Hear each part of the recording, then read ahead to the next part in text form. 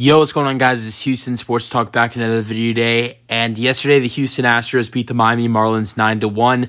Great win for the Astros yesterday to, secure a series win. They can go out and get a sweep today. This game was yesterday. They can go out and get a sweep today against the Marlins and improve to 49-44 with a win. So, yeah, great performance by the Astros to get a 9-1 win. All right, let's go over this ball game. So, 9-1 final score, 13 hits for the Astros, 6 for the Marlins. 1 error in the ballgame goes to the Marlins. Win goes to Framber Valdez. He's 8-5 on the year now. He pitched 7 innings, giving up 6 hits, 1 run, 10 strikeouts, 1 walk. Loss goes to, I hope I said this name right, Hoeing, who is 0-2 this year. He's pitched 3 innings, giving up 8 hits, 4 earned runs, 1 strikeout, 1 walk. Scoring summary, basically all Astros. Yanner Diaz starts the scoring off with an RBI single to right in the first inning. That scores Altuve. Unfortunately, Alvarez is thrown out at home. It's 1-0. In the second inning, Jake Myers hits an RBI double to left. Singleton scored. It's 2-0. With Singleton on base, with Myers on base, Joey Loperfido comes to the plate and hits his second home run of his major league career, hitting it to right center, 394 feet. Myers scored. It's 4-0. Second home run for Joey Loperfido of his career. Second inning, Yordan Alvarez keeps the scoring going with a 3-run second inning, making it 5-0 with a single to center to score Bregman. In the fourth inning, Alex Bregman grounds into fielder's choice to pitcher. Loperfido scores, being his second run scored of the ball game. And after that, the fifth inning, the Marlins would strike their first run of the game, but that would be their only run. Edwards with a single to left. Rivera scored. Bride to second at 6-1. Trey Cabbage in the sixth inning would hit an RBI double to right.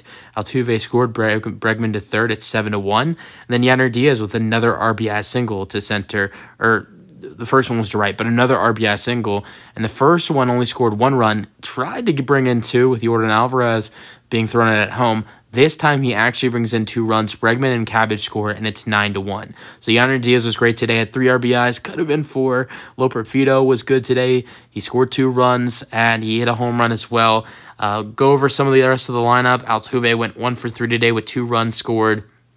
He had a single. Bregman went 2 for 4 today. Was outside of Joey Loperfido and Yanner Diaz was the only player, one of 3 players on this Astros team to have a multiple hit game. Bregman went 2 for 4, scoring 2 runs after having, I believe, a 2 or 3 hit game on Tuesday. And on Tuesday, he had a home run. He was unbelievable on Tuesday, but not even better, but continued to hit really well on Wednesday yesterday. Gray Kessinger got an at-bat and still has not had a hit all season. Yordan Alvarez only had 2 at-bats. He did leave this game due to an injury and first inning walk, second inning single to center to score Bregman. Trey Cabbage comes in for him, doesn't do terrible. He strikes out. He hits a 1 RBI double in the 6th, and then pops out to third. Yanner Diaz was the best player in this game for the Astros, or you could argue Joey Loperfido. Let me know your thoughts in the comment section. Joey Loperfido or Yanner Diaz, or let's just throw Framber Valdez for player of the game for the Astros. I would probably give it to Joey Loperfido, but Yanner Diaz played a great game, and so did Framber Valdez. But Yanner Diaz, first inning single to right, Alvarez thrown out at home, Altuve scores, and then fourth inning single to center, Bregman to third, sixth inning single to center, Bregman scored, and Cabbage scored. He didn't score any runs today, but he had 3 RBIs with a 3 for 4 game. Jeremy went 1 for 4. He had an infield single, but that was it for Pena. Next, we have John Singleton, who went 1 for 4 with a single to center in the second inning and scored a run in the second inning.